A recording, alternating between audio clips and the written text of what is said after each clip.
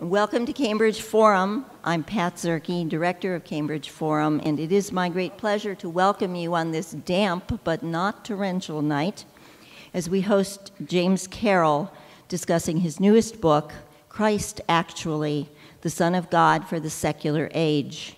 Our forum tonight will be moderated by Harvey Cox, the Hollis Research Professor of Divinity at Harvard, where he began teaching in 1965.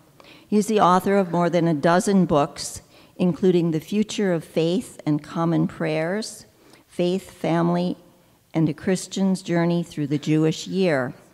Cox argues for a new ecumenism in which Christians ignore dogma and embrace spirituality while finding common threads with other religions. James Carroll begins his newest book, Christ Actually, the Son of God for the Secular Age, with a question from Dietrich Bonhoeffer, the Lutheran pastor imprisoned and executed by the Nazis. In a letter from prison, Bonhoeffer asked, "Who is Christ actually for us today?" After the Holocaust, after Hiroshima, after a century of war and society's drift away from religion that followed, Carroll takes up the same question. What can Jesus mean for us today? He finds a hopeful answer in a surprising place. Looking at Jesus' identity as a Jewish human being, Carroll finds a Christ who was no Christian himself, but who transcends Christianity and who speaks to the people of today's world. James Carroll is the author of 11 novels and 7 previous works of nonfiction. I remember your first novel, Madonna Red. That's a while back. His memoir, An American Requiem, received the 1996 National Book Award in nonfiction. Constantine's Sword, The Church and the Jews, A History, was a New York Times bestseller and was honored as Best Book in 2002 by the Los Angeles Times, the Christian Science Monitor, and others.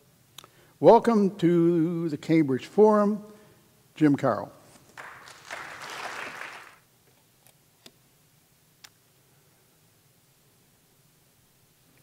Hands up. Don't shoot. I can't breathe. Hands up, don't shoot. I can't breathe. Black Lives Matter. I can't breathe. Our text. I am so honored to be here. I know very well the tradition of the Cambridge Forum, and I sense too all the angels hovering in this holy and great place. I have to begin especially by acknowledging what an honor it is to be on the platform with Harvey Cox. Harvey is an old friend, so therefore biased in my favor. But more to the point tonight, his work, going back decades, has been the foundation on which my own thinking and believing stands. And I'm especially grateful to have this chance at long last to pay proper homage to the debt I owe to Harvey Cox. No one dares to put the phrase, the secular age, in the subtitle of his book without nodding gratefully at Harvey Cox, whose book, The Secular City, transformed the inner life of the whole Christian church. Certainly it transformed mine. If you had told me in 1967 that Harvey Cox and I would be conversation partners on the occasion of a book of mine, I would have assumed I had gone to heaven. But it's only Harvard Square. Either way, thank you, Harvey, for getting me here. When the Cambridge Forum agreed some months ago to welcome me and my new book tonight, none of us knew that this nation would be upended in these days by recognitions tied to Eric Garner, Michael Brown, Tamir Rice, and through them to countless others. We are a properly chastened people. Hands up. I can't breathe. My book is Christ Actually, the Son of God for the Secular Age. My remarks will take off from that tension the way normally that we treat faith in the Son of God as opposed to the secular age. In Christ Actually, I lay out a whole set of such oppressive oppositions and show how, horribly enough, they are tied to what we think of Jesus Christ. So, Son of God versus the secular age, faith versus reason, religion versus science, miracles versus evidence, one side of the brain versus the other, us versus them. The argument of my book is straightforward. That the profound oppositionalisms that might be understood as cursing the human condition take the form they do in Western culture, overwhelmingly because of the greatest story ever misremembered. I argue that while the conflict laid bare in this country, in Ferguson, Cleveland, and New York, has many sources, it draws a lethal energy from a conflict that lies buried beneath the surface of Western civilization, going back to a misremembered Jesus Christ. I want, perhaps outrageously, to suggest that there is a bug in the software of Christianity, which became a bug in the software of Western civilization, a bug showing up here and now with fresh and undeniable power. Black lives matter less than white lives. Immigrants, too. What is that? Where does it come from? In fact, we could recite a whole litany of oppositions, all rooted, if not exclusively, then in some essential way, in the structure of the imagination of what we once called Christendom. Moving backward in time, if you will, from white versus black in contemporary America to slave versus free, to settlers versus native peoples, retracing the way back across the oceans to European imperialist adventurers versus people of color, wherever they found them, black, but also brown and yellow and red. Everywhere, the Europeans, newly self-conscious as white, established colonies.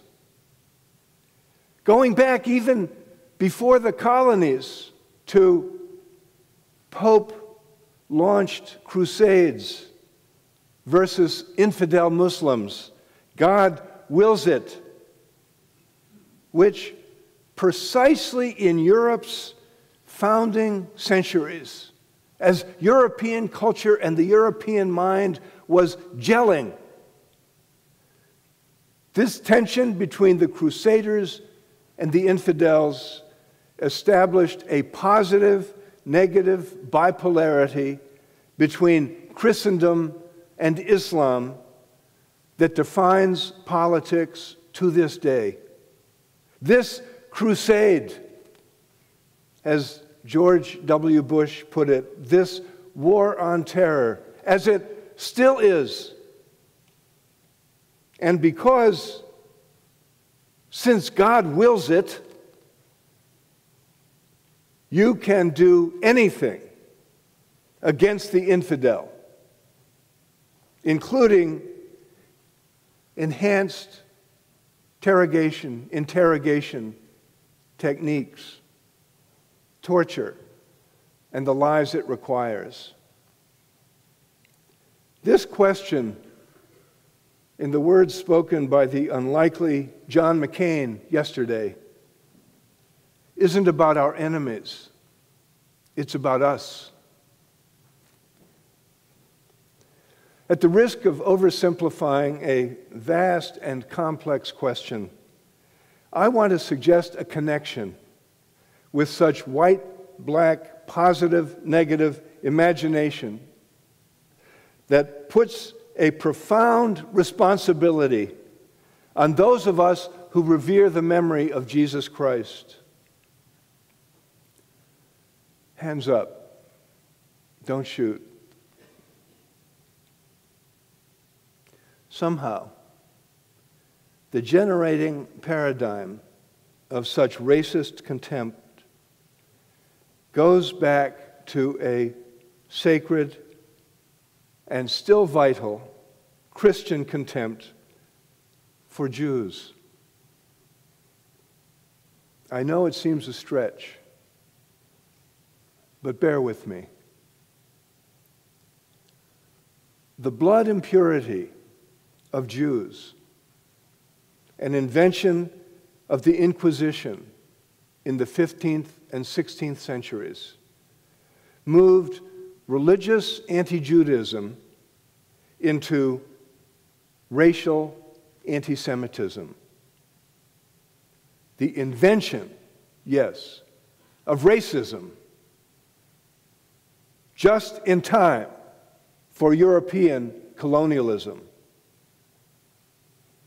Before, Jews could become acceptable to Christian society by accepting baptism. But in the 15th and 16th centuries, not even baptized Jews were acceptable. They were denigrated, oddly, as conversos, making a point of their conversion. For a crucial period at the dawn of modernity, conversos and their equally baptized offspring were not eligible to hold municipal office, nor qualified to enter the holy orders of the church at key places throughout Europe. Example, the Jesuits, the jewel of the church, banned anyone of Jewish descent going back generations from entering the Society of Jesus, a constitutional restriction that was lifted only after the Holocaust. The impurity was not in belief, but in blood. And where had this now biological contempt come from? From centuries of the church versus the synagogue, a structure of mind, imagination, and culture, a structure of theology, a positive, negative structure of Christian self-understanding that showed up in grace versus law, faith versus works, generosity versus greed, all the way back to something as basic as new versus old, as in New Testament versus Old Testament, the God of mercy versus the God of judgment. You might say that such bipolarity is tied to the divided human brain, or to the universal and quite ancient pressures of our tribal roots. Survival, a matter of knowing who is in our circle and who is not, us against them, as a matter of survival.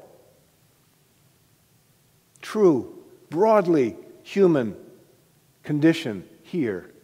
But when it comes to the church and the Jews, this entire tension was made apocalyptic. For with the deicide charge, Christ killers were God killers. This tension made the bipolarity a matter of divine mandate. God against the Jewish people. This is a cosmic bipolarity. After recognitions tied to the Holocaust, which stripped bare the uneasy anti-Jewish conscience of the West, the churches renounced that deicide charge, declaring especially at the Roman Catholic Vatican Council in 1965 that the Jewish people must not be indicted as Christ killers. Since then, alas, Christians have been mostly complacent about this problem, but we have barely begun to address it because the Christ killer charge is only the tip of the iceberg. Here is the bug in the software. The entire story of Jesus is told as a story of Jesus against the Jews. Everywhere you look in the Gospels and in Acts, we find this, with the contemptuous phrase, the Jews, used well over 100 times. Jesus is remembered simply as if he were a Gentile. All of his virtues, kindness, egalitarianism, feminism, mercy, universalism, are seen in contrast to Jewish venality, legalism, tribalism, chauvinism, pettiness, greed. The parables, the story of the Good Samaritan, could equally be known as the story of the bad Jews. The Gospel of John. He came unto his own, and his own received him not. No. The only ones who received Jesus were his own people, Jews.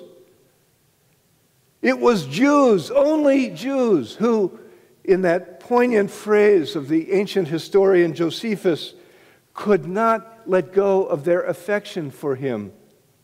Jesus was a Jew, fully, completely, we would say, an Orthodox Jew to the day he died, preaching not a God of love against a God of judgment, but the one God of Israel, whose judgment and love are one.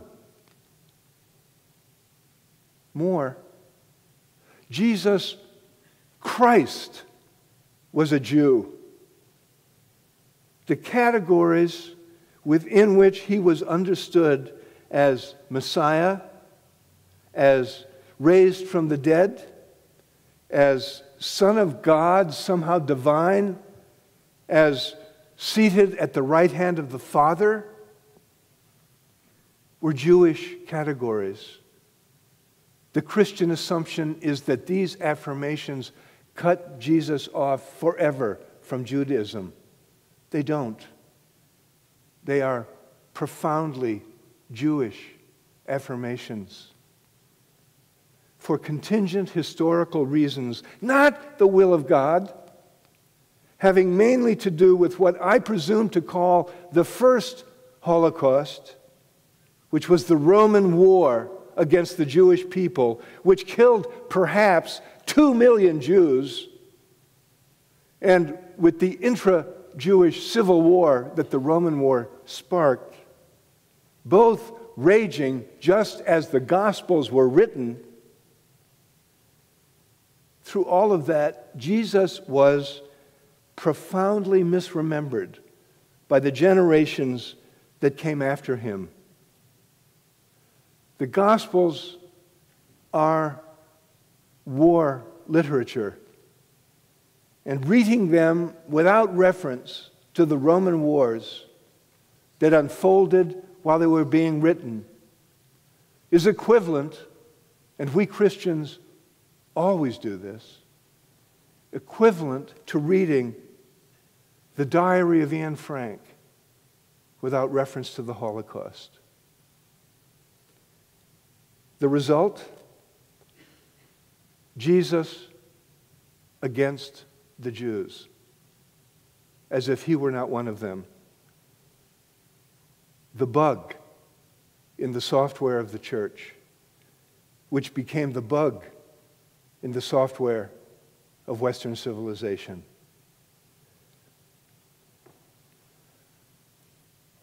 How to debug the software? We Christians, those of us who are Christians, have a profound responsibility here. No, not all the world's problems begin with us, but some do, and some essential ones beat on because of us. We have a profound responsibility here. 3 quick points. First, we must understand far more fully than we do how our apparently anti-Jewish texts came to be written the way they are. And that we have to also far more fully grasp that it is wrong to remember this story, the story of Jesus, as anti-Jewish at all, which requires understanding how the text came to be written, and it requires a new way of understanding them. Central to that is real knowledge of the Roman destruction of the temple in the year 70, an event that barely registers in Christian memory, although it defines Jewish memory. An event that occurred exactly when, as scholars now tell us, the first gospel, Mark, was written. Hello. It is plausible to assert that Mark was written as a response to the destruction of the temple. Why would that be so? Without the temple, which had centered Jewish belief for 1,000 years, every Jew was all at once thrown into a crisis of faith. What is it to be a Jew without the temple? And 2 surviving groups answered that question differently. One group answered, now more than ever, there is an imagined temple in the study of Torah and practice of the law. The rabbis, who gave us what we call Judaism. The other group answered, now there is an imagined temple in Jesus. Jesus. And Mark tells us this, is the new temple. Tension developed between these two groups. The tension, one could say, of civil war. This was a post-traumatic stress context, and these people were all traumatized. And as violent imperial oppression always does, the imperial power sparked civil conflict among the peoples that were being oppressed. The British did it in Ireland, they did it in Pakistan, India, they did it in Palestine. And the Romans did it in Palestine first. A tension between these two groups of Jews that became ferociously polemical. And one record of that polemic is the Gospels, which, as the decades move from Mark in 70 through Matthew and Luke in 80 and John in 100, and I know you know this chronology, but we must insist upon it, as those decades moved, the polemic became fiercer and fiercer, so that by the time of the Gospel of John, which uses the contemptuous phrase, the Jews, more than any other, by that time, Jesus is heard calling the Jewish people, his opponents, the children of Satan, the demonizing of Jews, or in Elaine Pagel's great phrase, the origin of Satan. But these people engaged in this polemic were all Jews. They were Jews arguing over what is it to be a good Jew. Sound familiar? When finally the Romans, in a last paroxysm of violence, destroyed the entire city of Jerusalem, wiping it out as they had wiped out Carthage in the year 135. They scattered the core of the Jewish Jesus people. And after that, the Jesus movement became more and more dominated by Gentiles who, no fault of their own, knew nothing of this Jewish history, knew nothing of the Jewish sources of the texts, and more pointedly, knew nothing of the Jewishness of Jesus. They could imagine Jesus as one of them. This was an accident of history. It was not the will of God. And it was wrong. Jesus was a Jew, period, full stop. If Christians had not forgotten that, the history of the last 2,000 years, culminating, yes, at Auschwitz, would be very different. There are 1.5 billion Christians in the world. There are 15 million Jews. Two groups that began together as equal minorities in the Roman Empire, both amounting to about 10% of the population. How did that disparity come about?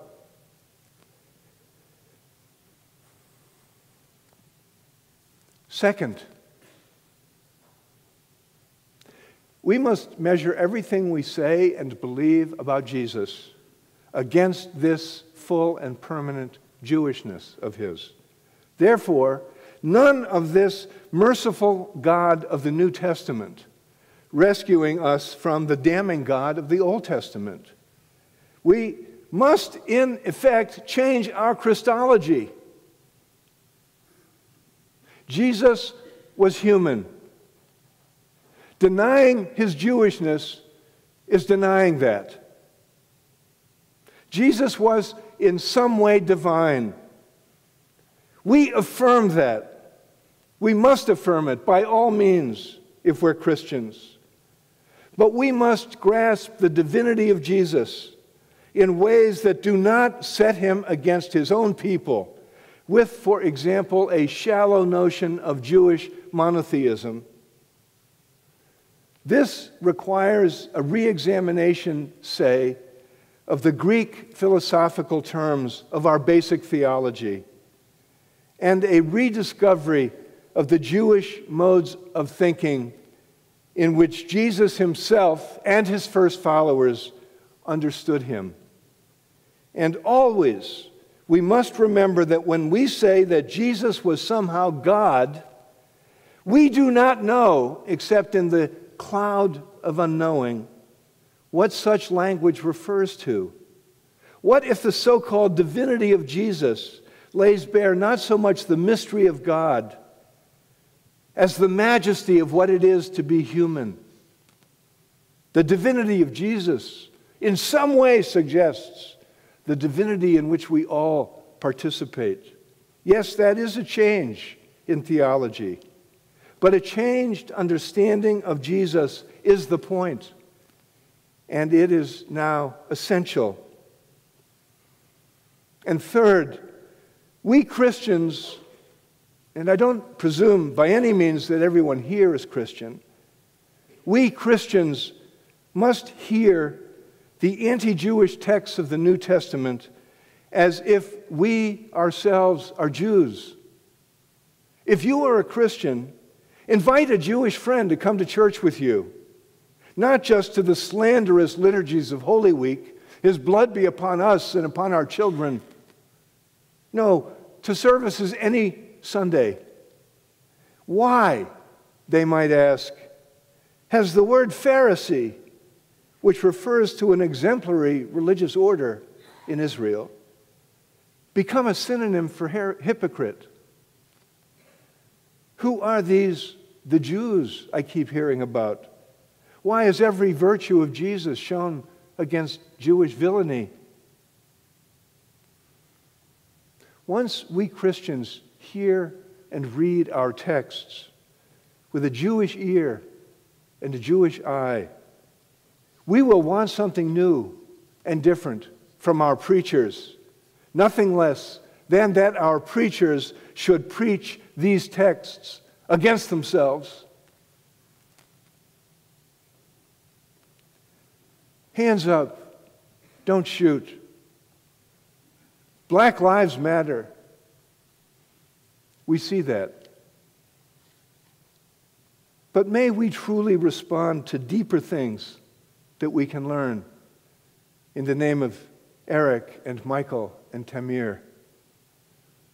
Black versus white, us versus them, the West versus Islam, science versus religion, the Son of God versus the secular age, positive against negative. Are we condemned to such bipolarity? The answer must be no.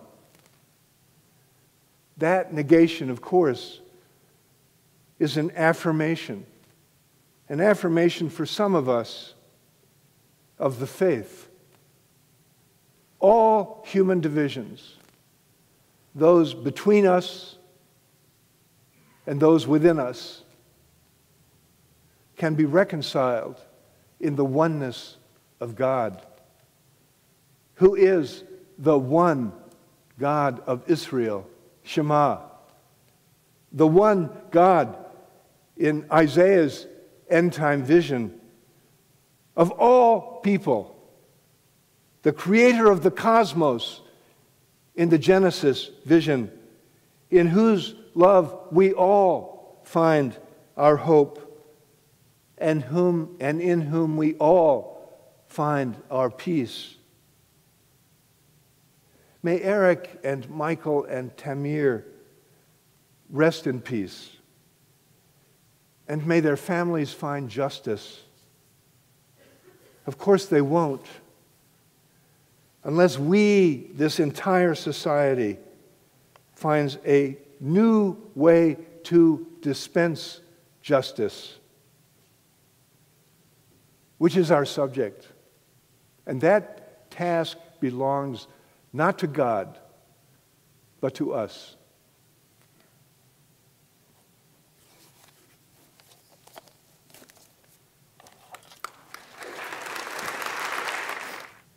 It's a great treat for me to be here tonight with one of my oldest friends, comrade and compatriot and colleague, and to commend to you this book, which is, I remind you, is going to be for sale here at the end of the proceedings. It's hard for any writer not to be a little envious of the way Jim Carroll does his work. The mixture of his command for scholarly material, biblical studies, and the genius of his prose as a novelist is bound to make you a little envious. So I confess that this evening. I commend this book to you, and I'm not going to say much more about the book.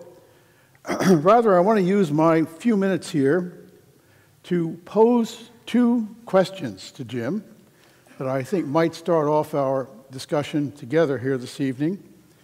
And they both have to do with the title, or rather the subtitle, of his wonderful book. The book is Christ Actually, the Son of God for the Secular Age. I want to raise questions both about the secular age and about the Son of God, in that order. First of all, are we really living in a secular age? Really? When you look around the world, it doesn't seem to be that way. With all the mayhem erupting in the Middle East, between Sunnis and Shias, with what we're witnessing is not really a secular age at all, although this was predicted by many people, even me, some years ago, and also by Dietrich Bonhoeffer, who thought that, as he said, we'll be coming in soon to a world of no religion at all. That did not happen. We aren't really living in a secular age. We're living in an age in which there has been a spectacular and unanticipated revival, renaissance of religion all around the world, and that is good news and bad news. Look at the battles between the Sunni and the Shia Muslims. Look at the rise of militaristic Shinto again in Japan. Look at the influence of the religious right in America. Look at the murders and knifings occurring around the holy sites of Jerusalem. Sometimes I think what we need is more secularization, a little less religion to inflame people's passions. I don't think that the secular age adequately catches the portrait of our time. And I want to know if Jim thinks so when he responds here. Now, there's also a positive side, of course, to this revival or renaissance of religion. I was deeply moved a few years ago when I saw the first bar mitzvah to take place in Warsaw. In Warsaw, right on the soil where 6 million Jews were exterminated. A new breath of life in a land of death.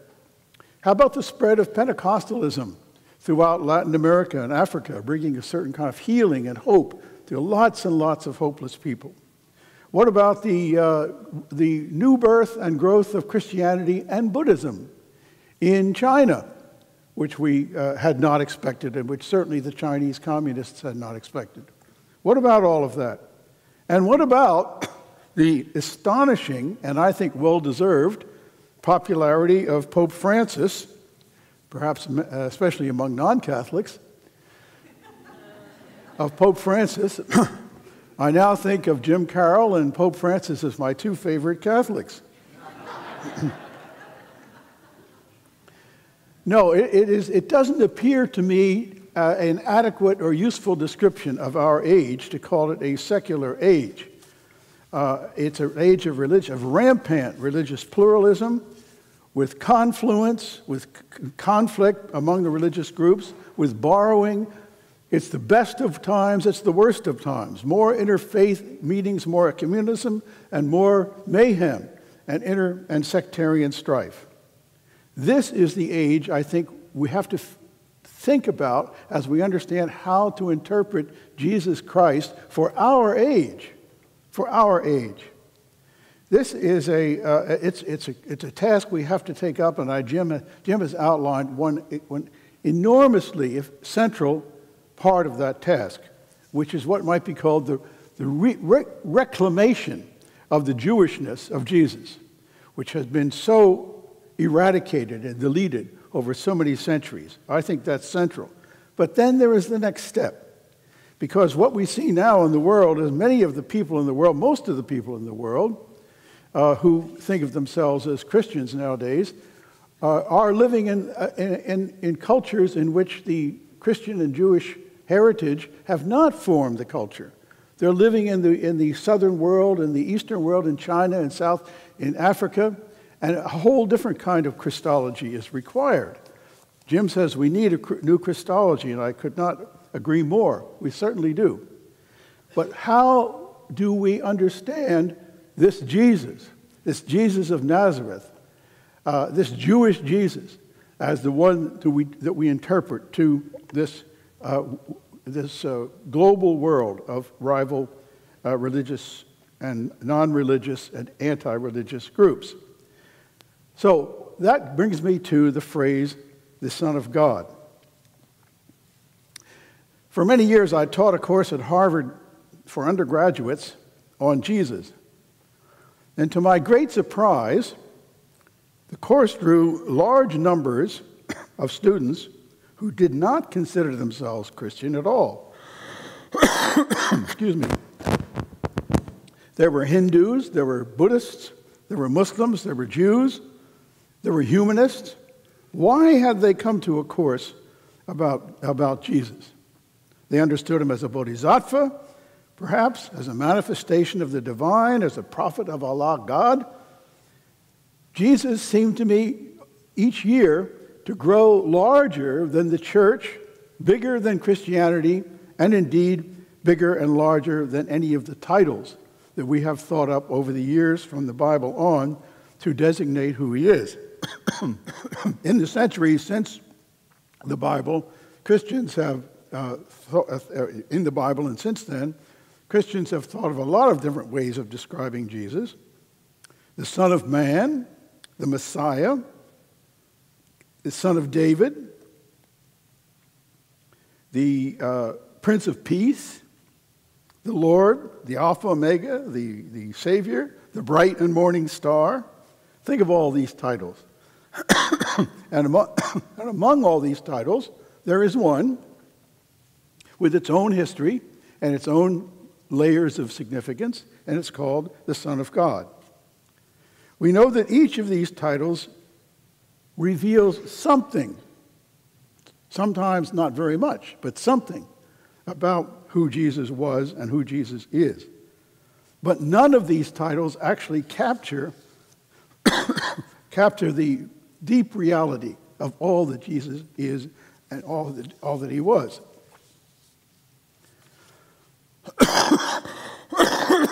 Excuse me. No, what I learned about that in that course about Jesus over all those years is that he is much, much bigger than any theological formulation, any institutional structure, that he has an attraction and a power that goes far beyond any of these. And that is the Jesus I hope we can interpret together. People with the eloquence and theological insight of Jim Carroll and others as well. In this expanding Christianity that's moving all around the world and taking its roots in Asia and China, in South America and Africa. That's the Christological task that I think lies before us. A post-secular age of religious revival. Confusing, threatening, conflictual, but still that's the world we've been given to live in. And as Hans Kung has written, we cannot have peace among the nations and the peoples unless we have peace among the religions. So we desperately need to cultivate mutual trust, understanding among these disparate religions and non-religious worldviews, and to live together on one tiny little shrunken blue planet. Realizing this is an indispensable first step to beginning this new Christology, this new understanding of Jesus. Jesus the Jew, for the world. Now, God's promise to Abraham was that his descendants would bless the entire world, all peoples. That is still the promise. I am not sure, however, myself, that among all these different titles that I've just enumerated, the title Son of God is the best choice, or the most promising choice for this task. When we talk to our Jewish brothers and sisters, I think we'll find that calling Jesus the Son of God doesn't necessarily advance the conversation that much. When we talk to our Buddhist and Hindu friends, calling Jesus the Son of God may also be something of an obstacle. Gandhi, you know, once said, of course I believe in Jesus as the Son of God, but not the Son of God. That's the territory we have landed in now, this new global and post-secular world in which we have this Christological task to do. Because the titles that we have so far they're finite, useful in their own way, but we need to keep working at that. One other point before I close, and that is that I was hoping that sometime in this book, maybe the next book, Jim Carroll might deal with the role of the Spirit of God. We are supposed to be Trinitarians, but when I read through his book, there isn't any mention of the Spirit, the Great Spirit, the Holy Spirit, what the Iroquois call the Great Spirit, the divine presence that Paul Tillich talked about, not even referenced in the index. There's another whole book for you to write, Jim. And I eagerly await, because you'll do a wonderful job with it. We may be living in a time in which talking with our friends around the world about the Spirit, about the living Spirit, the life-giving Spirit, will be the link that we need more than anything else. In the meantime, I think a little bit of modesty and simplicity about how we make our claims about Jesus, who he was, who he can be, is called for. Martin Luther King, whenever he was asked, what is the relationship between Jesus and God, used to say simply, well, Jesus is like God, and God is like Jesus. Maybe that's a good start, and maybe we don't have to go much further than that. But I want to close my questions here. These are the two questions. One about, do we really think this is a secular age? And one is the Son of God the best way to go about addressing this age? I want to close with something that Jim Carroll and I both agree on, I'm sure, because he quotes one of my favorite and his favorite writers and thinkers in the book, namely Albert Schweitzer, and what Albert Schweitzer had to say about Jesus and how we present Jesus in our current world. This is an eloquent passage, and I always love it when I read it and read it to other people. He comes to us as one unknown, without a name. As of old, by the lakeside, he came to those men who knew him not. He speaks to us in the same word, follow thou me, and sets us to the tasks that he has us to fulfill for our time. He commands, and for those who obey, whether they are wise or simple, he will reveal himself in the toils, the conflicts, the sufferings that they shall pass through in his fellowship. And as an ineffable mystery, they shall learn in their own experience who he is. Harvey, I began my remarks by acknowledging my debt to you that with that book, The Secular City, Harvey Cox was the person who invited me to begin to think well of the secular age. So we've come full circle. And once again, I'm learning from Harvey. And I'm sure Harvey did not mean to suggest that the secular age is to be regretted. I actually want to, maybe this is pushing back, I don't know, but I want to assert the precious importance of what we call the secular age.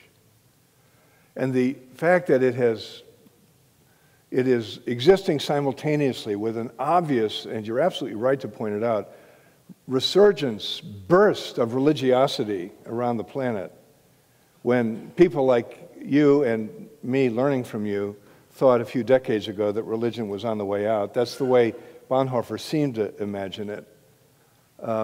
Turned out, of course, not to be true. But religion is not what it used to be. I would say the secular age has changed human consciousness, including the consciousness of self-identified religious people, whether they know it or not. Let me try to be more specific in defining what I mean by the secular age. We live in the post-Enlightenment period, where a great leap was made in human thinking.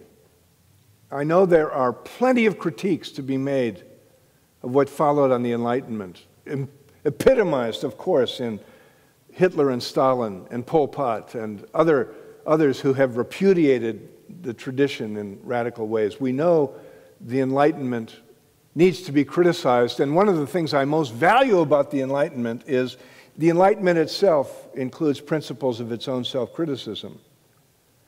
But the secular age for me amounts to about 4 specific things that are all human values. 1, evidence matters. So beliefs need to be tested against what they lead to in the real lives of human beings. Dogma must submit to experience. That's a flip on the tradition. I think, therefore I am. How do I know that I exist? Not because God tells me or the church tells me, but because I experience myself existing when I think about it. So evidence, the individual. We know that community is a value, but community that swamps the individual is tyranny. And it was only in the post-Enlightenment period, I would say in the secular age, that we really understood tyranny for what it is and the right of human beings to resist it. The politics of democratic liberalism are a note of the secular age. Thirdly, the secular age treats history seriously. We are historically minded people. The classic tradition, its truths, its cultures, its beliefs, we understand in ways that people who invented it did not.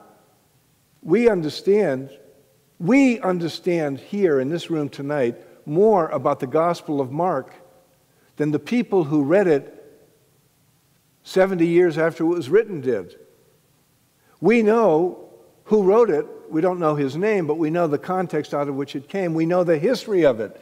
And the history of it enables us to criticize it. So that great phrase, historical critical method, is a note of the secular age. And without it, religion is condemned to fundamentalism. And the threat of the secular age, with its disenchantment of the classic mind, is a good part of what has spawned this religiosity, the rise of so-called fundamentalism. Fundamentalists have a right to be taken seriously on their own terms, and they mustn't be denigrated either. But they can be argued with. And in the secular age, I believe it's crucial to argue with fundamentalism. Because, take one example, a fundamentalist reading of texts, we have learned, can lead to murder. So if you believe the Jews said, "Let his blood be upon us and upon their children," against a benign Pontius Pilate, then you have license to denigrate and ultimately launch pogroms against Jews. Fundamentalist reading of anti-Jewish texts, anti-female texts, anti-Canaanite texts, fundamentalist readings of Exodus, God giving Israel an absolute claim to Holy Land, that fundamentalism is leading to violence in Palestine today. So the fact that there's an upsurge of religiosity doesn't mean that it too doesn't have to submit to what human beings have learned in the secular age about evidence, history, criticism, experience over dogma. The shorthand word for all of this is pluralism. Because even those millions, more than a billion Muslims, even those Muslims around the world who have little or no experience of, or if they have experience of it, perhaps patience for European notions of postmodernity, even those people live in a world where their neighbors include not just the people in the village, but the people across the planet. The crisis of Ebola was a world crisis, even though it happened in a relatively small section of West Africa. Pluralism is a fact of the secular age in a way that it was not a fact of the pre-secular age. In the old days, you could imagine that your notions of God were the only notions of God.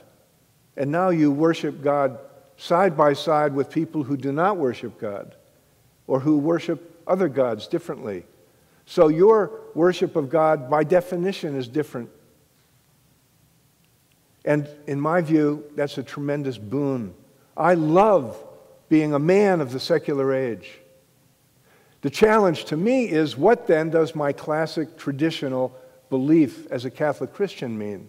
And that's why I chose the phrase, the Son of God, because I wanted to put emphasis on that word God. Because a lot of Scripture scholarship today is embarrassed by the divinity claims made for Jesus. And they want to de-emphasize them. They want to even throw them out. Some scholars talk about how Jesus never thought of himself as God, and his followers never thought of him as God. Jewish Messiah, perhaps, Messiah, Son of Man, but not divine. And my own strong conviction, having come to it in my old age, is if Jesus weren't regarded as divine almost from the beginning of his movement, we would never have heard of him. All the other claims made for Jesus are not that big a deal. He was ethical, but he wasn't that much more ethical than lots of other folks.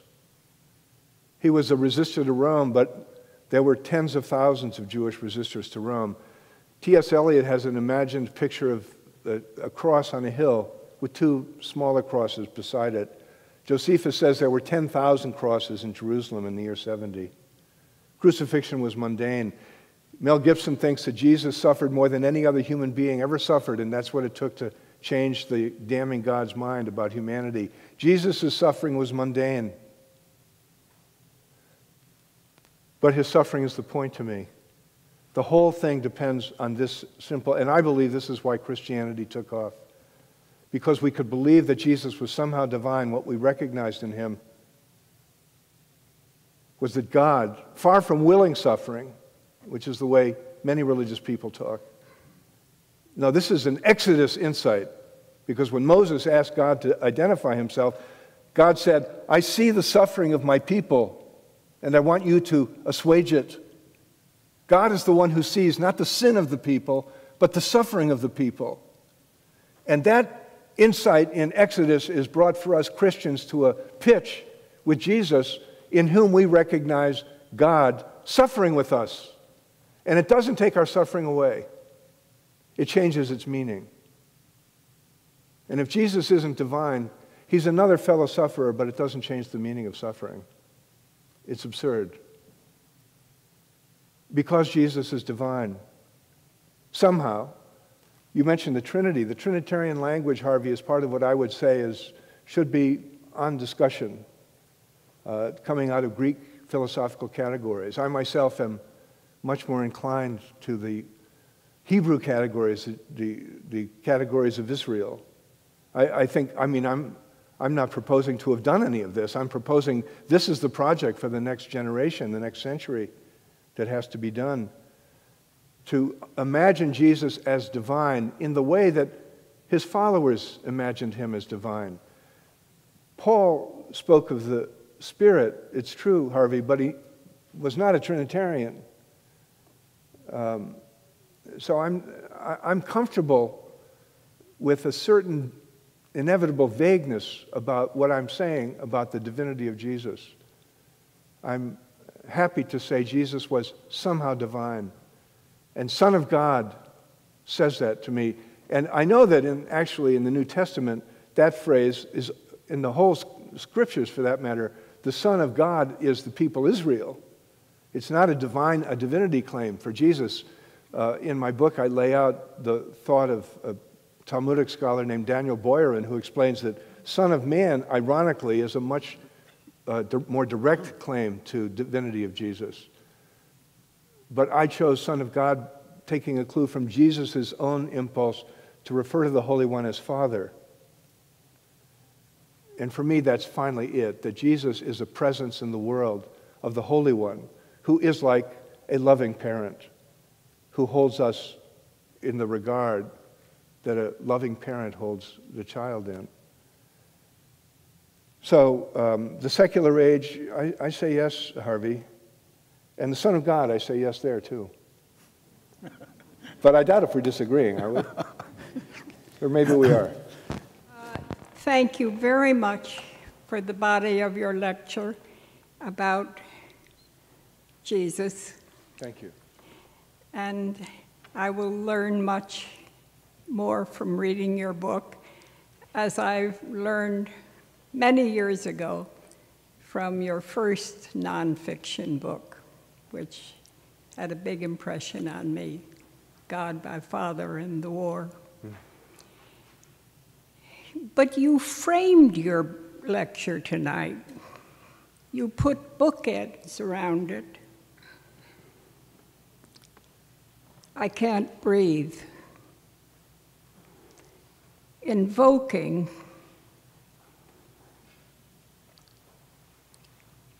the job which we as white people in this country have finally, I think, realized we have to take on. And I listened very hard, I thought, to how you were going to connect. I can't breathe with the Jewish Jesus that you was the part of the heart of your lecture. But all I heard was what I think is a sort of almost trivial analogy of polarities.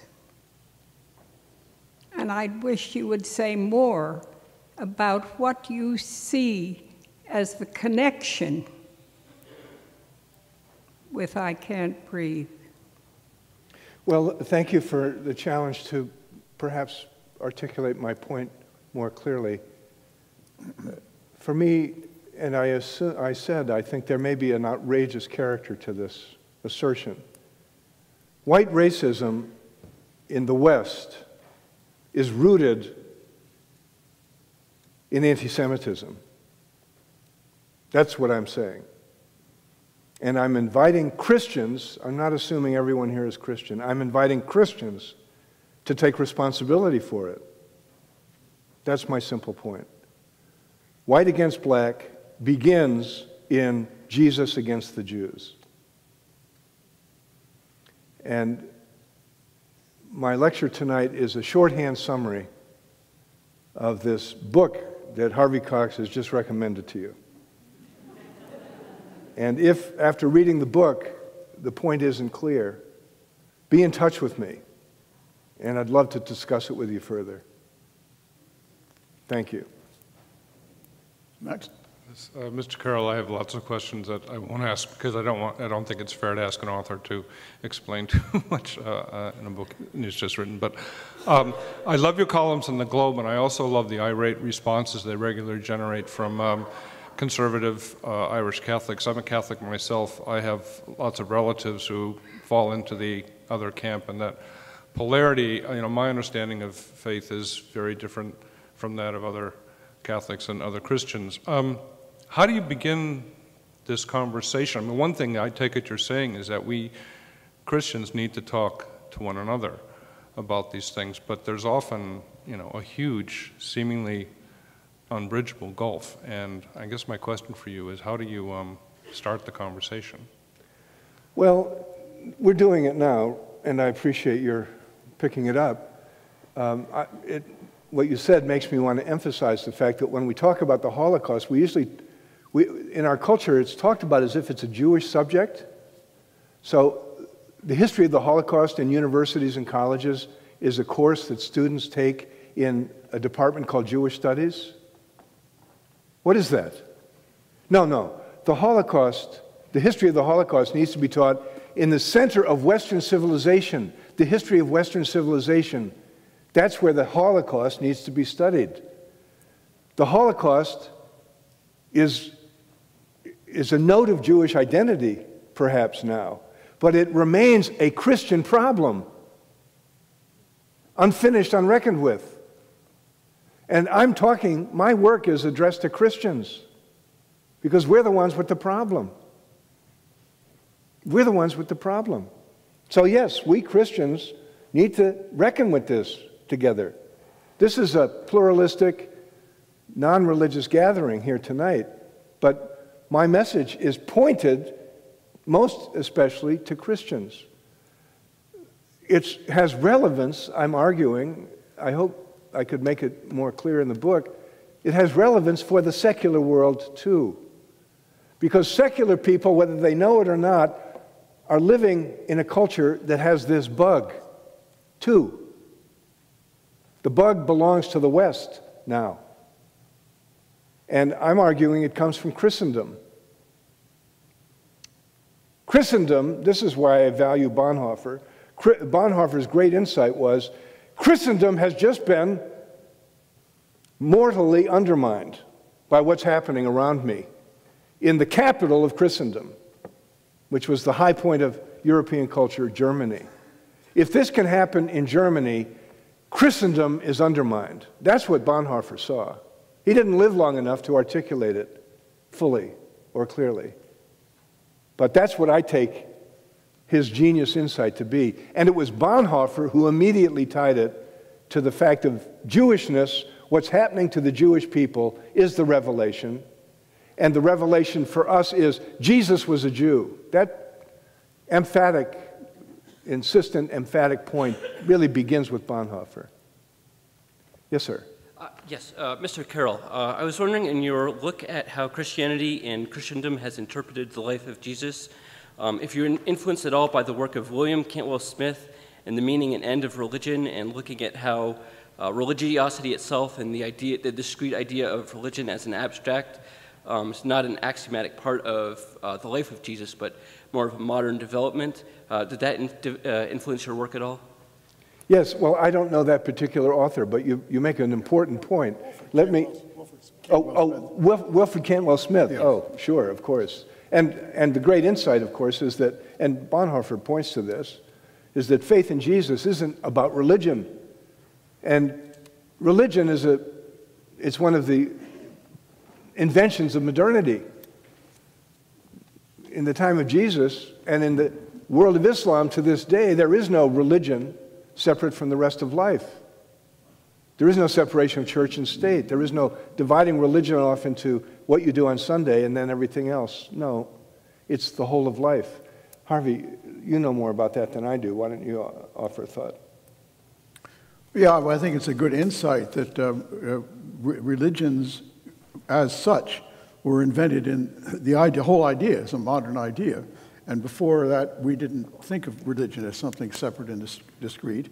And we may be moving to a time now in which we're coming back into that, in which the way you live your life, is going to be much more important than the institutional or dogmatic construction of religions.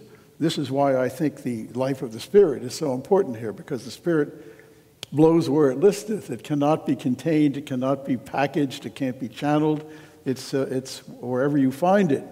And this has important bearing, I think, on the radical religious pluralism that we try to live with nowadays. Right. Yeah, next. So I would like to maybe ask you to comment on a couple of things that are related and also related to the first question that you brought up. You ask, why is it that there is 1.5 billion, excuse me, Christians on the planet, and 1/100th of that, the number of Jews? And there's lots of reasons, but historically, one thing I'd like to maybe point out is Constantine. And that was a time that when the church was transitioned from being persecuted to becoming the persecutor, being seduced with power, and it corrupted the church, in my opinion, for about a millennium until the Enlightenment.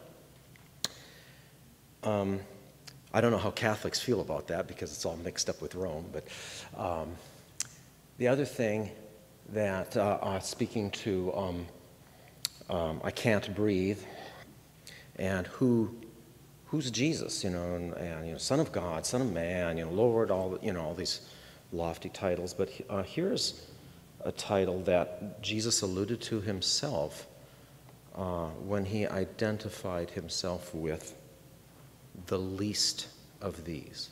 Mm-hmm. Michael Brown, I think it's Michael Brown, it's the least of these, and Jesus identifies with him. Yeah, two really wonderfully important points for us to reflect on and broaden our discussion. One, the historical note that the gentleman makes is the absolutely defining and pivotal event that took place when the church became the empire, which is symbolically the moment when Constantine became a Christian, when the emperor became a Christian. And you're right, absolutely. The fate of the Jewish people took a turn at that point because the claims of Christianity began to be able to be made with state power behind them. And one of the effects of that was to drive a complete and total wedge then between the world of Judaism and the world of Christianity.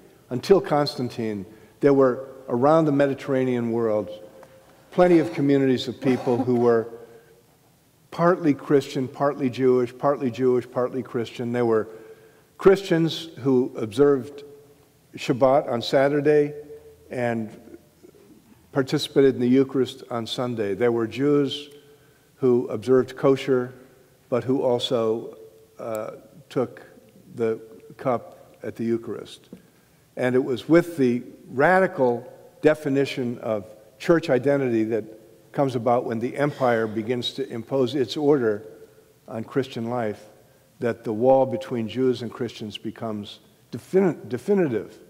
It's also the time when heresy becomes defined as a capital crime, and when the empire began to put people to death in the name of the church, and so on.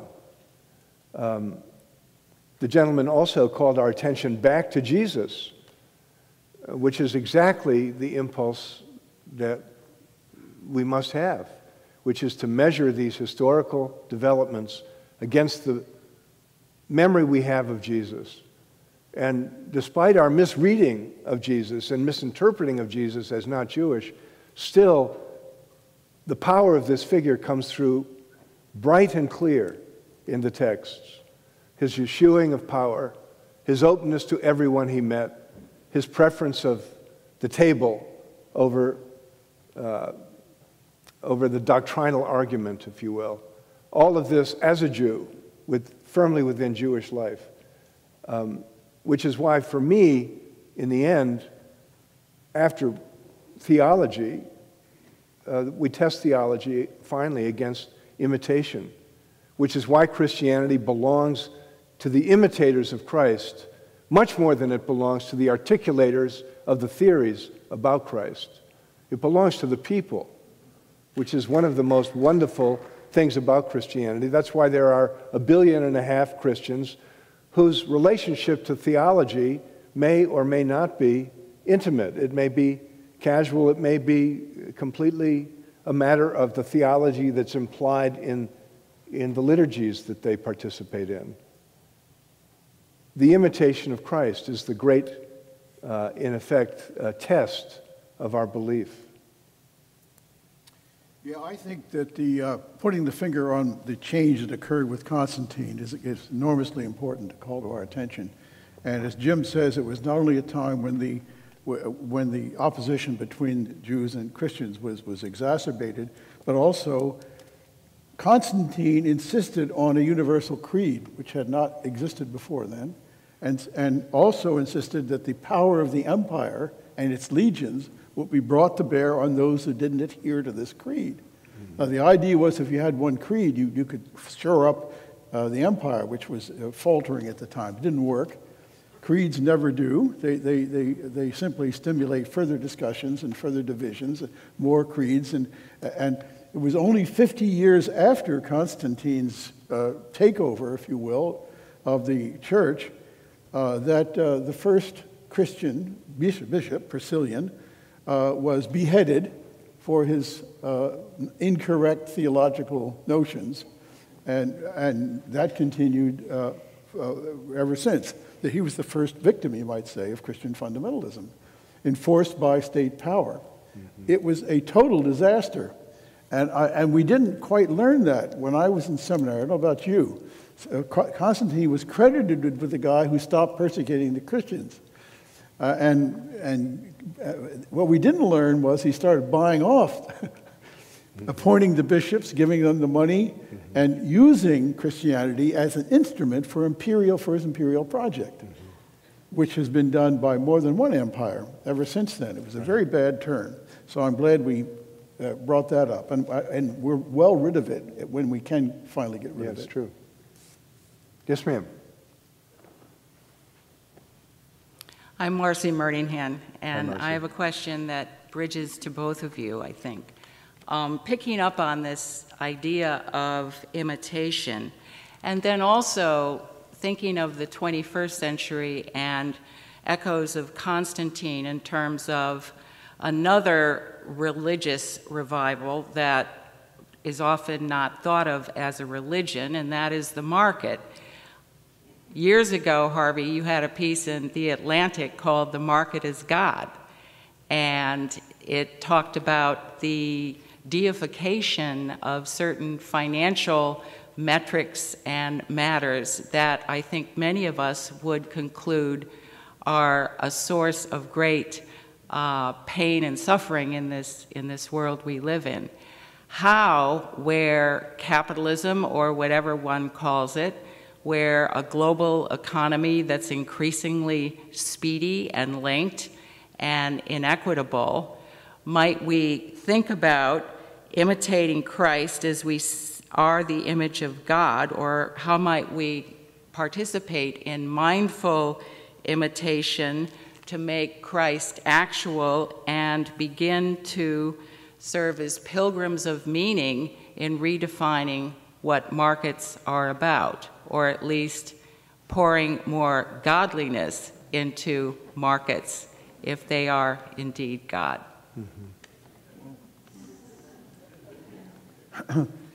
I think it's another reason why the term secular age seems to me a little askew. What has happened is that a lot of religious impulses have migrated from explicitly religious institutions into other institutions, including in a massive way into the financial sector of the world, with its temples and its priests and its practices and all the rest. The real reverence now is directed toward the God, the Almighty dollar, and we do obeisance, and it's the market God through all the advertising that we are subjected to, who tells us what's wrong with our lives, how to fix them up, what the remedy is, and we have bought into that somehow without recognizing that, in fact, what we're dealing with here is an alternative religion.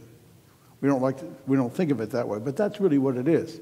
It spells out some of the great questions that religions have dealt with in the past, the meaning of life and death and suffering and all. There it is, and it does it in a distorted way.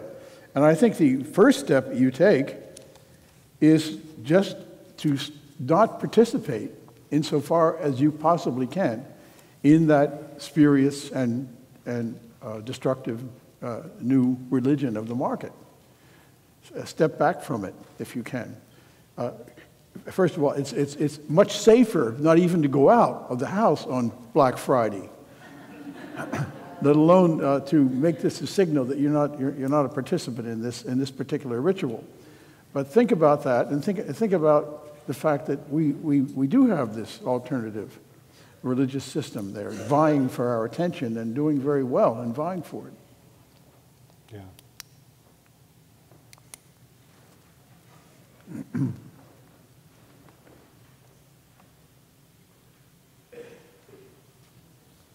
I wish I could take your course. Harvey's teaching a course right now called God and Money, right? Yeah. Much enrolled, important course at the Harvard Divinity School. Can you get close to the mic and tell us what you want to say? Oh, yes, sir. Mr. Carroll and Mr. Cox, is it? Yeah.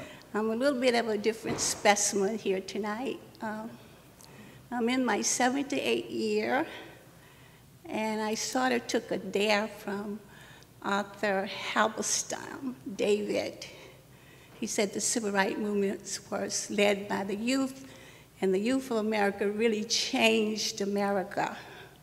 So he sort of wanted to know, well, where were the elderlies? So I took a dare, and I'm trying to help change it. I'm trying to get to the nitty-gritty of it. But I have a couple of questions. They're very short, and please bear with me. Mm-hmm. Let's hear them. Mr. Carroll, I want you to know, I grew up under Jim Crow. I don't understand a lot of your language, and I come to the Cambridge Forum trying to pick your ideas and try to take leaps and put things together. So remember that when you get ready to respond to me.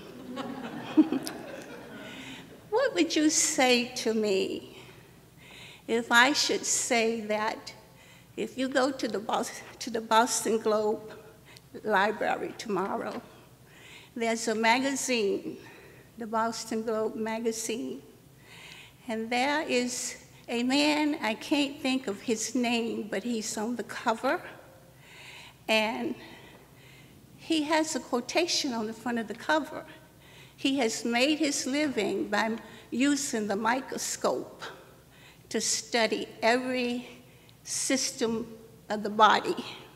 He magnifies and magnifies and magnifies. And the one thing that he has concluded, no matter who your maker is, I'm not giving your maker a name, but his work is spectacular. Mm-hmm. Now, you can find that. I'm sorry, I don't know the name, but that book is there, and those are not my words. What if we should give up all this language about Catholic, Allah, whatever we want to call? And what if we just said, oh, that's my maker, mm-hmm. and what I'm due to give him is, the word of the day maybe should be gratitude. Mm-hmm.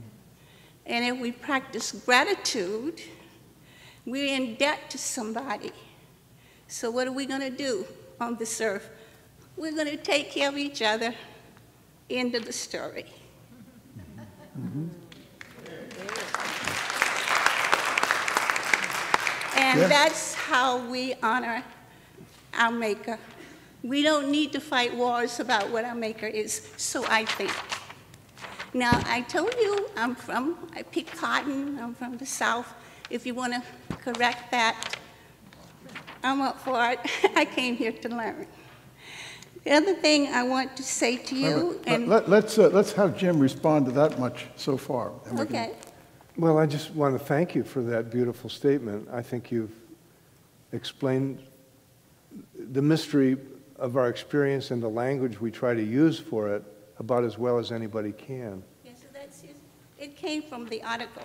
Well, it came from the article, but you picked up on it. And what I heard you say, correct me if I'm wrong, but I heard you say that the point of this work of the microscope is that no matter how far into the mysteries of what you're looking at through a microscope you go, you see the wonder of what has been made there. Exactly, sir. He says the more he magnifies, the more complicated it is.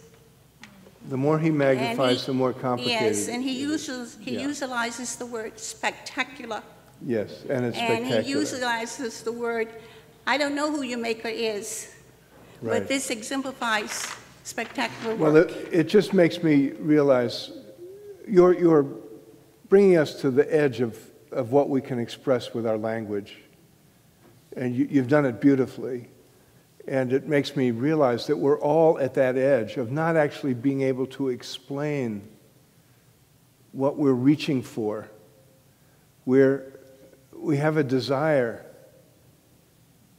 and it seems to be human that we're constantly pursuing that desire.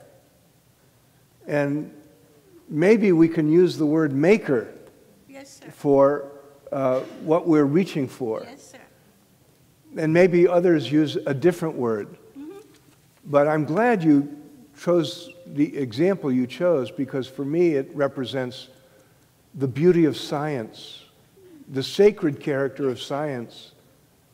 Whether a scientist is inclined to use language about the sacred or not, yes, it is sacred that we are now so able to see, to experience at a far deeper level the gift we've been given. Yeah. And I love the point you made that the response to our experience should be gratitude. Didn't I hear you say that? All the way, gratitude. And I couldn't agree more.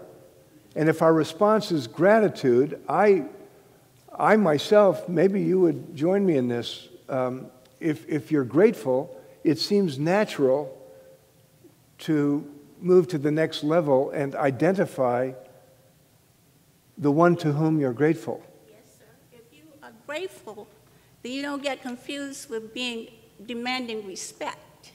Respect can go either way, me, you, but grateful goes to whoever made me. It goes one way, you know. But I want you to know, this is not my language. The article is in your library, and all I can remember that his name started with an A. He's worked on the project about 30 years, and I think there might be about 11 systems in Gray's Anatomy, and he's taken each one of them, magnifying them millions and millions of times, and the farther he goes, the less likely he is to find differences. So I just wondered, what would you say to me if I said maybe we can start talking about this Son of God, the Jesus, the Christ, or whatever? Change the language. I say amen. Okay. I just have one more question, sir. Not a question. It won't take me but a second. I don't think you need any buttering up from me. I want you to understand that. And what I'm getting ready to say, I want the audience to know about it, the audience. I won the lottery one night. I ended up in the public library of Boston. Don't ask me how I got there. And then somehow I wandered into the Rab building, the Rab auditorium. And they said, well, there's a man, he's going to discuss Constantine's sword. Now remember, I came from the cotton fields. I don't know anything about Constantine's sword, never heard it before. But I thought I'd go in and look to see what was happening. Because remember now, I'm trying to overcome Jim Crow and the impact it has on my life. When I got in there, it was shoulder to shoulder, standing room only. And Mr. Carroll was at the platform. I had never seen him before, didn't really know who he was. All I knew, he was tall, attractive, and he was talking to his audience. And he dared his audience. This audience, I took it, probably were all Harvard people, highly intellectual people. And usually when the speaker hit the platform, they are ready to ask you 1,000 questions. I've seen it. So Mr. Carroll got up and he told that audience, not in a booming voice like today, but very quietly, he said to his audience. You're not speaking into the mic. Oh, now, I'm so sorry. we can't hear He you. said to his audience, you know, not one of you in here is special. He was a little annoyed, so I thought about some group kept silence while oppression was going on. Now, I don't know the history, but I thought that's what was edging him on, you know? And he looked at them, and they got very quiet. They didn't say a word. And he backed off, and he looked at them, and he said, do you know how I know? They didn't say a word. You could hear a pin drop. He said, not one of you can tell me you have a safe space. Okay. Well, apparently this is a reader who appreciated Constantine's sword. Yeah. You ought to be gratified for that, and I hope she's also appreciative of the newest book. Yes. I'd like you each to comment on the widely reported in the media all the time about the decline of mainline churches and how that is perhaps connected to what you're talking about and why that's happening and where's that going to go in terms of someone who grew up in a mainline church. It feels like they're disappearing. And also the widely reported that so many people identify themselves, particularly younger people, as nuns, no religious affiliation. And what does that mean? Well, I'm not particularly concerned about the decline of any denomination or denominations. One has to remember that these things wax and wane over the years, and that's it's not something of major concern. I hear a lot of people talking about the disappearance or decline of Christianity. The fact is that Christianity is growing faster today than it's ever grown in its history. It's not the kind of Christianity most of us might be used to. It's growing in Latin America and Africa and on the Asian Rim and in China. It'll be a very different kind of Christianity. And if it's not mainline Protestantism, that doesn't break my heart. I mean, things come and things go. And I'm part of a mainline Protestant tradition myself, but it's not going to be here forever. It's not eternal. It has its own responsibility. As far as these spiritual but not religious people, I think it's very hopeful. These are people who want to relate to the great mystery, to the spiritual dimensions of life, but are very suspicious of the packaging in which it's been delivered to us, the institutional and dogmatic packaging. They say we're not atheists. They all say, no, we're not atheists. And I think it's a good warning to institutional churches and to theologians that people want to taste the real product. They want to experience the real product and not look at the labels and packages and be caught up in them so much. I would make two quick points, one dark and one bright. The dark one is with a focus on Europe. The decline of the practice of religion in Europe, we should think much more seriously about that. It's astonishing, the disappearance of Europe. Europe is a post-Christian world. And I think there are many ways to account for it, and sociologists have written many books trying to understand it. For me, given my obsessions, there's a very basic ground of that complete collapse of religion, and it's the Holocaust.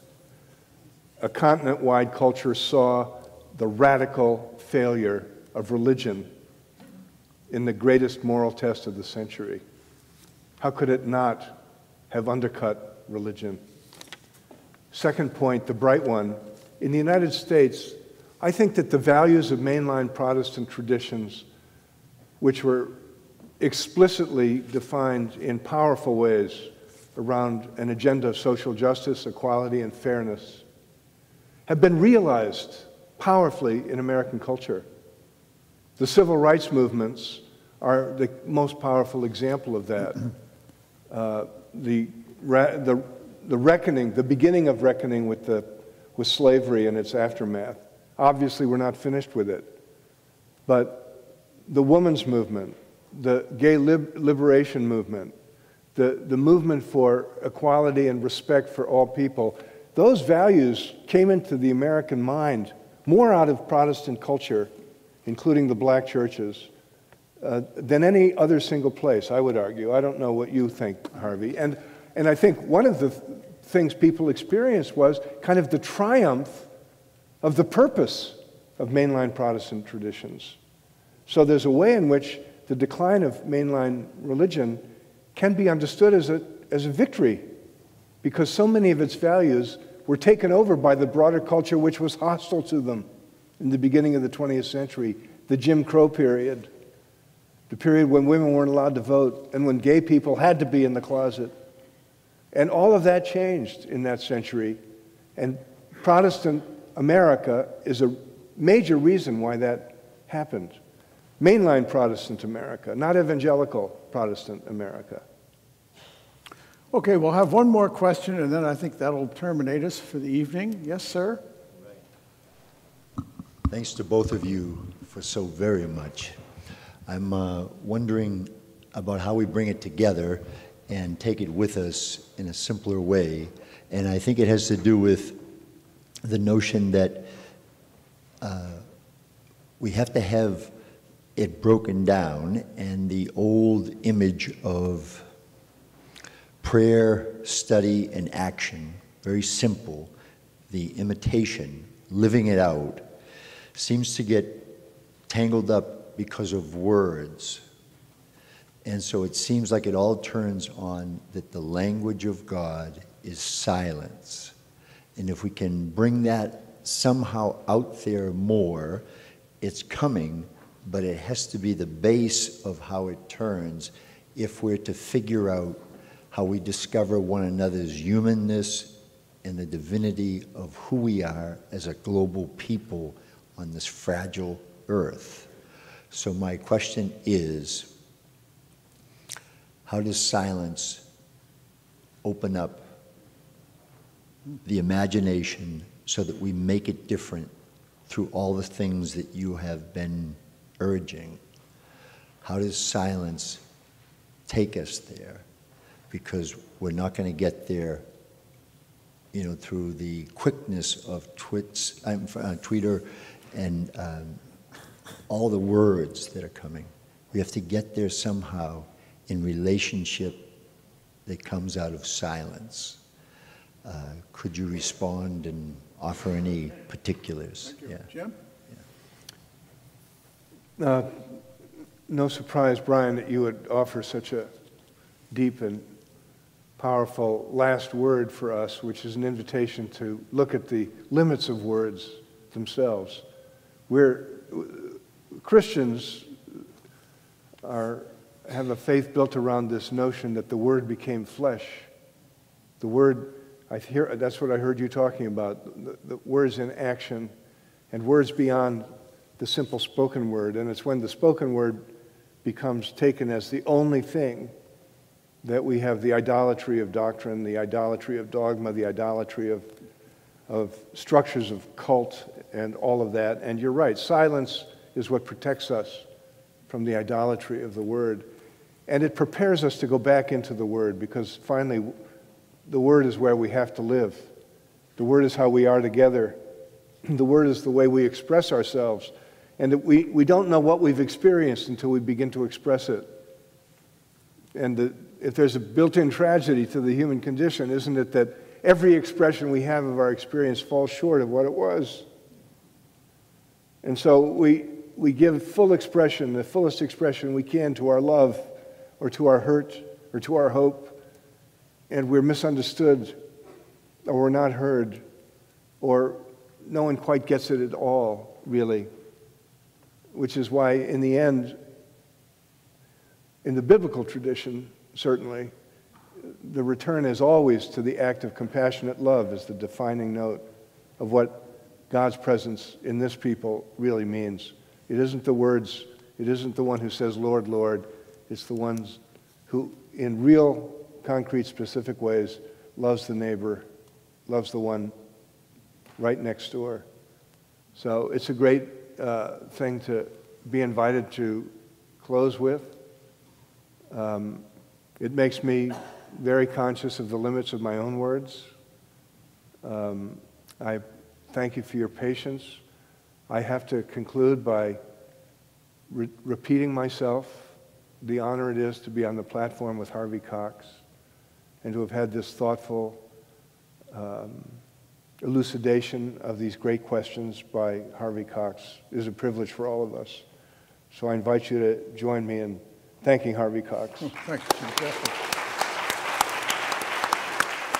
And thank you all.